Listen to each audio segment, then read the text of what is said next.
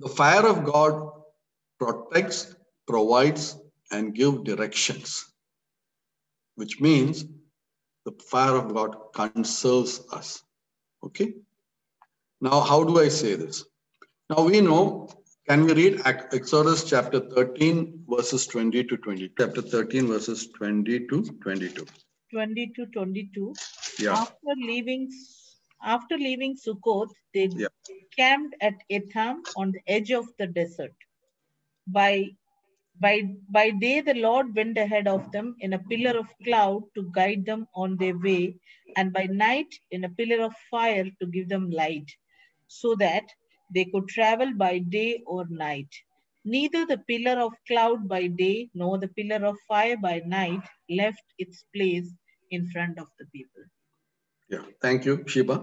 So what it says is, when the people of Israel was journeying through the desert for all the 40 years, there was a pillar of cloud which protected them during the daytime, and there was a pillar of fire which gave them light and protection in the nighttime. And definitely this is God himself. Okay. So God gave protection.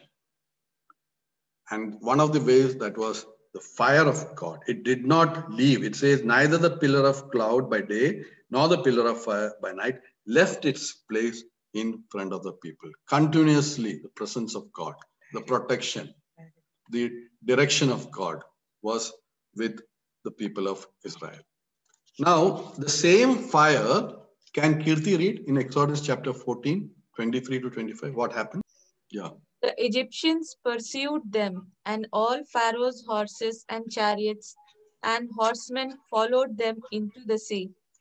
During the last watch of the night, the Lord looked down from the pillar of fire and cloud at the Egyptian army and threw it into confusion.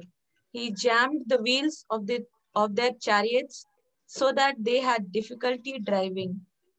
And the Egyptians said, "Let's get away from the Israelites. The Lord is fighting for them against Egypt."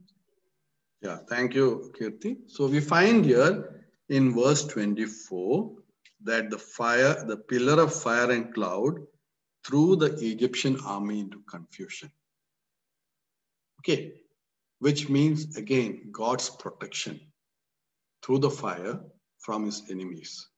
So that is how God's fire protected the people of Israel. And that same God is available for us even today. Okay. Now, there is another one thing that I was yesterday while making the study, going through it, in Leviticus chapter 6, verses 12 to 13. Leviticus chapter 6, verse 12 to 13.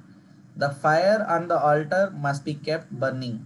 It must not go out.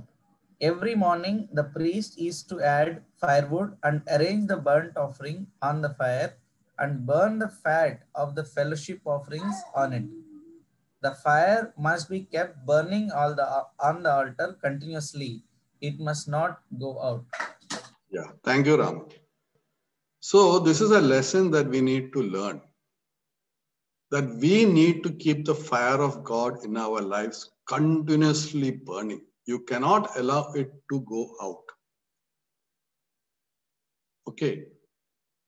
We have to ensure that the fire on the altar, in the Old Testament, it was the altar, but today God is in us. We heard in the ministry time that we are the temple of the Holy Spirit, and Holy Spirit is fire. The fire is in us. And if you quench the fire, then it goes out.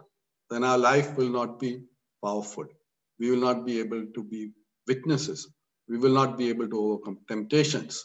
So that is a lesson that we need to learn, that we need to keep the fire continuously burning.